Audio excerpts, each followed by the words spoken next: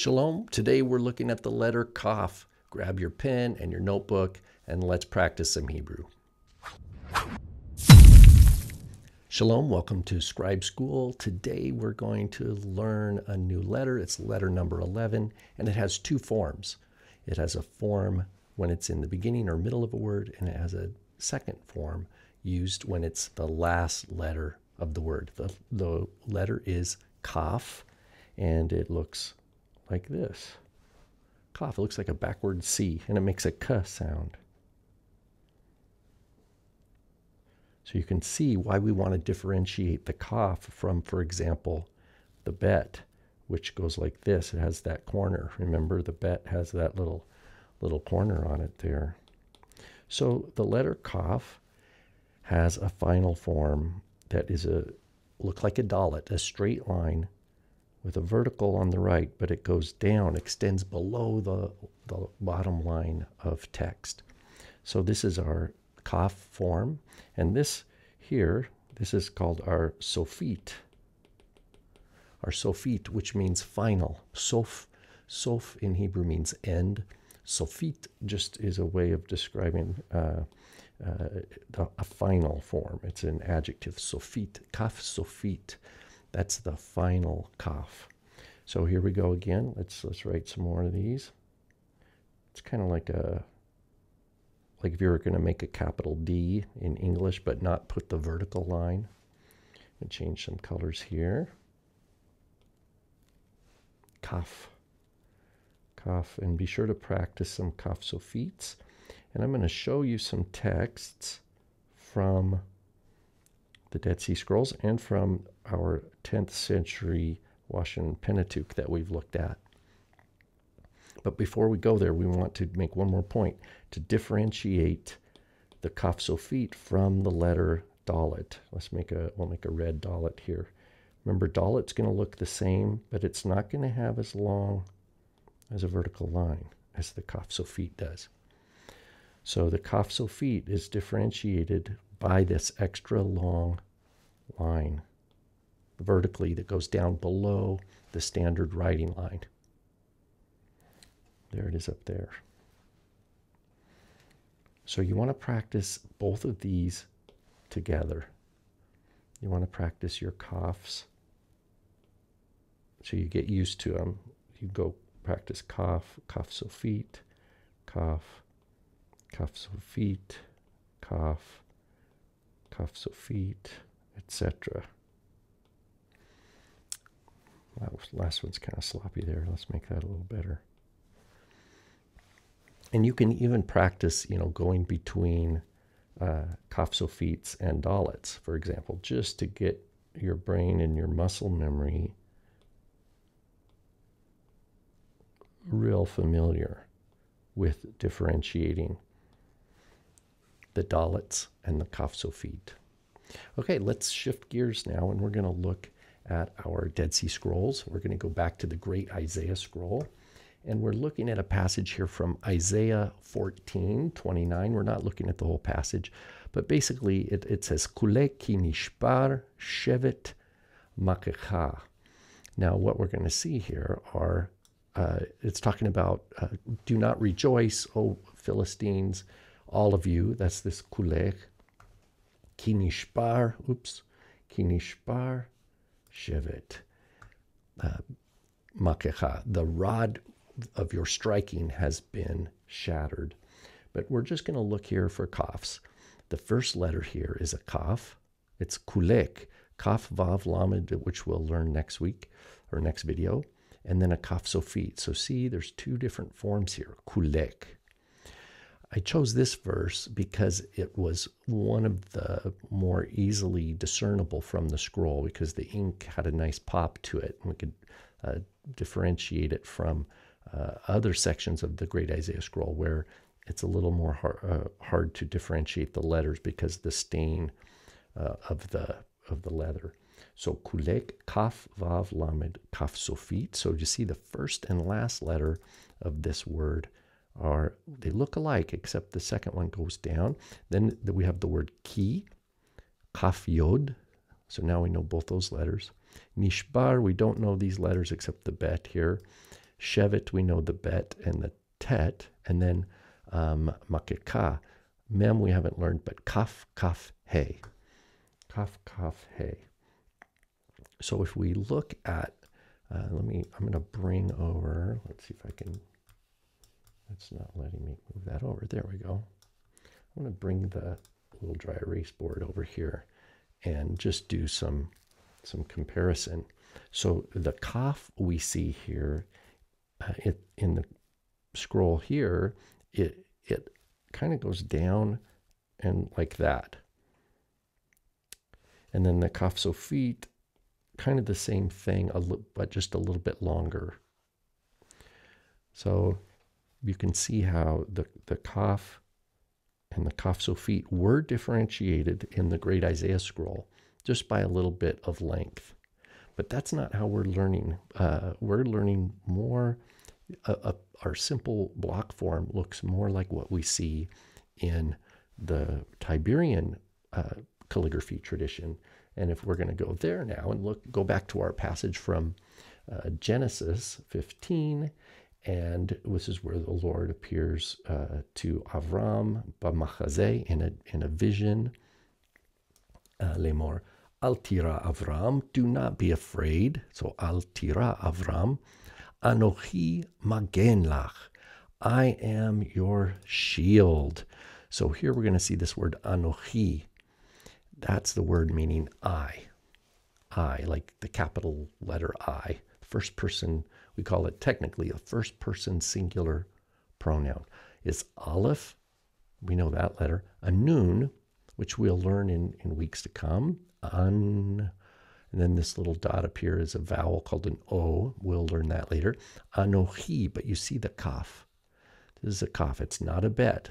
Here you can compare a kaf with the bet. We see harbe here below. This is a bet. And see, the bet has this little edge on the lower right. That is really important for us to differentiate between the kaf and the bet. They're very close. Anochi, and you see it ends with the yod. So anochi means I. And see how this kaf looks really, well, it's quite beautiful, but very close to the simple block script, which is just a backwards C that we're learning. Anochi. Then he says, magen lach. Magen is the word for shield. You see the gimel in there, magen, and then lach. Again, the lamed we haven't learned, but the kaf sofit, lach. So if I place this just right, you'll be able to see both the kaf here in anochi and the kaf sofit in lach. And lach means yours. I am your shield, or I am a shield for you, lach. And then we see here, skarcha. Sacharcha is your reward. So again, we haven't learned the scene, but we have a kaf, resh, and then a kaf sofit. So just in this little segment of text from Genesis 15, we can see two kafs in the normal form, in anochi and sachar, right here, reward. And then we see two kaf sofits for lach, right here, kaf sofit, and the end of the suffix for reward, cha, right here. And so if I just bring back my little dry erase board here and write, we can see once again, we've got a kaf like this, and then a kaf sofit. Kaf sofit. So there you have it. You can now identify many, many letters. And let's do this real quick. Let's write through all the letters that we know. Let's choose it. What color shall we use? Let's use green for Aviv, since we're almost to the season of Passover here. So we've got Aleph. There's our Aleph. Our Bet. Gimel. Dalet. Hey. Vav. Zion, Chet, Tet, Yod. Now we're going to add Kaf and Kaf Sofit. Let's do them bigger in in purple. Here, I'm going to make my marker a little bigger here. Let's see if I can do this. We'll scroll this up. Aleph, I'm going to make that better. Aleph, Bet, Gimel, Dalet, Hey, Vav, Zion, Chet. We'll just do 8 across there. I think I can fit those. Tet, Yod, Kaf, and then Kaf Sofit. There you go. And remember, you can go back and forth between a Dalet and a Kaf Sofit to get a sense of those. And also, don't forget to write them very small. Like I'll go black ink, a small pen, and you can practice writing really small.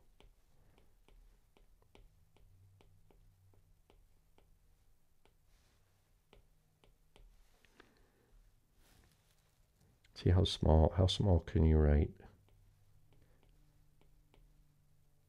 Aleph, Bet, Gimel, Dalet, Hey, Vav, Zion, Chet, Tet, Yod, Kaf, Kaf Sofit. You can do another good exercise is between Kaf and Bet. So right now we're not worried about learning vocab. That'll come later. We want to make sure we really are anchored in strong competency, strong surety and knowledge of the basic letters. And we want to, especially when it comes to Bet and Kaf, or Kaf Sofit and Dalet, to differentiate between these letters just lickety-split, right? We want to build that second nature skill. And once we have that, then our approach to learning nouns, objects, vocabulary in Hebrew, names, that will then be able to take all our attention. And that's where our attention needs to be. But until these letters of the alphabet are second nature, we're not going to be able to give all our attention to that next level of content. So that's what we're working on here. So continue to practice your letters and be patient with yourself. Go back and review. And remember, you can't write any of these enough. You want to get them just in your system, in your heart, in your muscle memory, in your mind. You want to be able to reproduce them from memory and to recognize them. That's why I think it's great to write them in different colors, in different sizes. And you can even, like we talked about before, if you wanted to, you could just, practice, kind of the calligraphy style of, let's say, a Kaf, like this, where you kind of do the outline. It's kind of sloppy, but then you can go and, color it in. And even if you don't have a calligraphy pen, you can mimic that nice calligraphy form. I could refine my sloppy line there a little bit. There's a Kaf. And you could do the same with a Kaf Sofit. It's got the vertical line like that, the vertical line after the horizontal line. And you can go back and fill it in. Ooh, that's big. And remember, that's going to be different than a Dalet. The Dalet is going to be, is only going to go so far down on the right-hand side. Not as far as the Kaf. Now, those letters are way different size anyway. It would be more, if they were side by side, remember, it's going to be like this.